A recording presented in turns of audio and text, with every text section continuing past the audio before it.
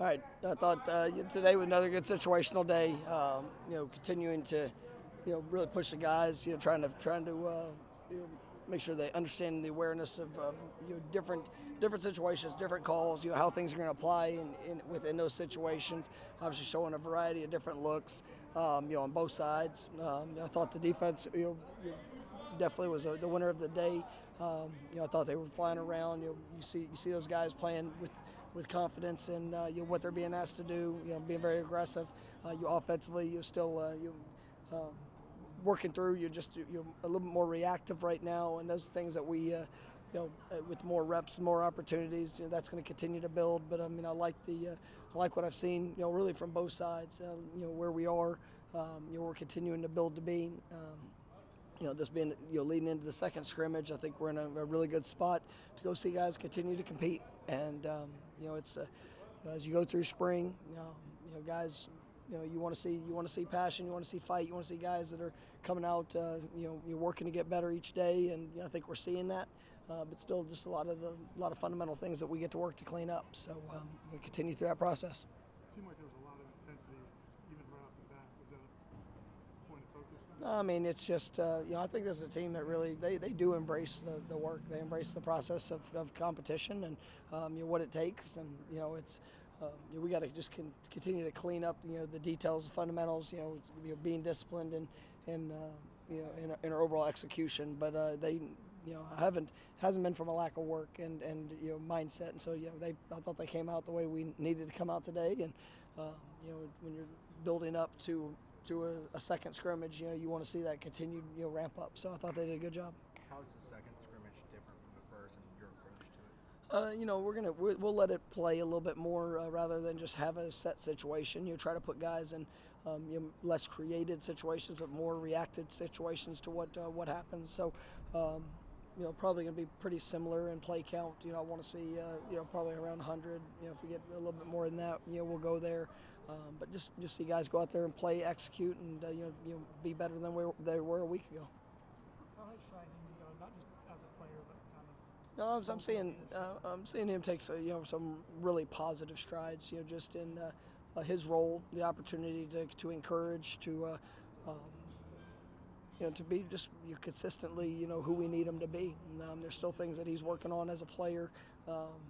For his improvement, for him to take that next step. But I like what I'm seeing from him, and he definitely has a lot of ownership in this program, and I think he's doing a really nice job for us. Seemed like not necessarily an 11-11, but it seemed like there's some deep balls hit just throughout the day. That's something that I think we've got an explosive group, and that's something that we're going to have to be able to do. But it's also something that we also got to be able to work through progressions and take what the defense has given us. We missed some of even as it went a little later. We missed a few opportunities on the intermediates that I think that. If we can stretch the field vertically, I think it's going to open up a lot of space for what we can do underneath. And, one of the things I was proud of the quarterbacks for doing, really kind of working through progressions in some of our skelly situations, getting the ball to the backs, the backs doing a good job finding space, creating space. And, that's something that could be a real weapon for us. But, like I said, it's just, as these guys are working through different looks, just building confidence in their timing, their reads, and, being able to get the ball out to where it needs to be. Coach, Marvin Jones made a lot of plays today. Has he exceeded your expectations so far this spring?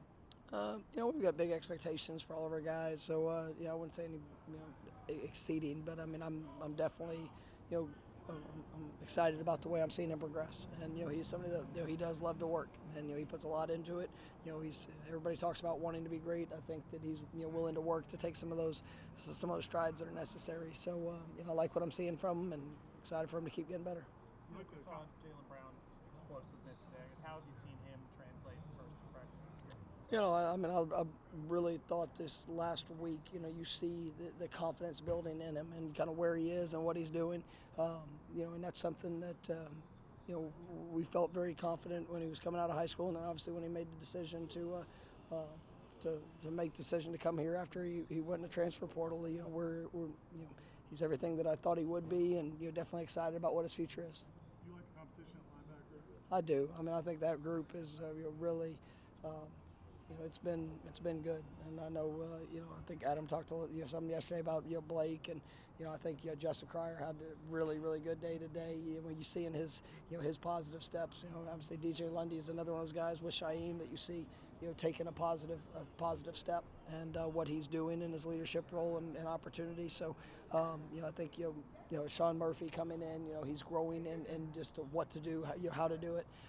But it's a really good group, and we're gonna get Omar Graham, working back in, more and more as we continue to progress. But I like where that group's at. And I did have one, kind of announcement. Destin Hill is going to be out for the rest of the spring. He was injured the other day, so he'll be out. And Jarrell Powers will be the other that kind of for sure going to be out for the rest of the spring practice. Obviously, we'll continue to evaluate where things go and just what the extent of that is. As we're heading into the fall, but just want to give an update on those two guys personnel wise. They'll be out for the rest of the spring. Thank you guys. Thank you.